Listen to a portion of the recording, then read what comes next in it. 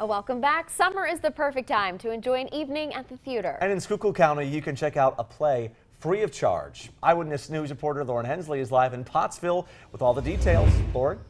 Kelly and Chris, the name says it all. Schuylkill Free Shakespeare. These guys are pumped. They're delayed pumped, but still pumped.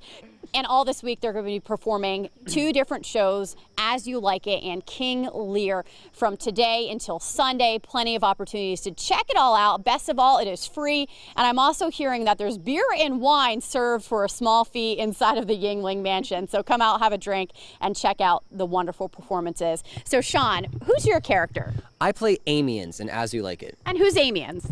Amiens is the bard for one of the banished dukes, Duke Senior. A bard. You're using a lot of big words this morning. What's that? A bard is a person who was part of the court that followed around people of power and played music and did scenes about what's going on in their life to kind of like lift up their spirits and keep them happy. You think you can follow me around? Oh, absolutely, Lauren. I will definitely be your bard. Don't worry. So that's going to be my theme song walking around. You're going to hear that at the station. And Hannah, tell me who you play. I play Phoebe in As You Like It. And who's Phoebe? Phoebe is Sylvius's love interest. So am I going to have to stand in between you guys here? But she doesn't really like you, huh? No, she doesn't. And you know, a lot of people think Shakespeare is hard or complicated, but that's not necessarily true. Hannah, what would your message be?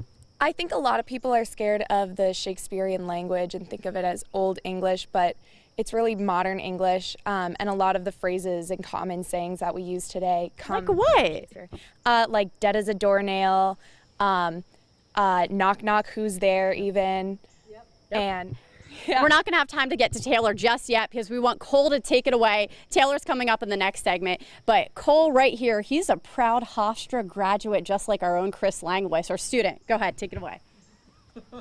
This is the excellent foppery of the world. When we are sick in fortune, often surfeit of our own behavior, we make guilty the sun, the moon, and the stars, as if we are villains by necessity, fools by heavenly compulsion, knaves, thieves, and treachers by some spherical predominance, adulterers, liars, and drunkards by some sort of enforced influence of planetary. You can check out all proportions. this fun from today until Sunday. Reporting live, Lauren Hensley.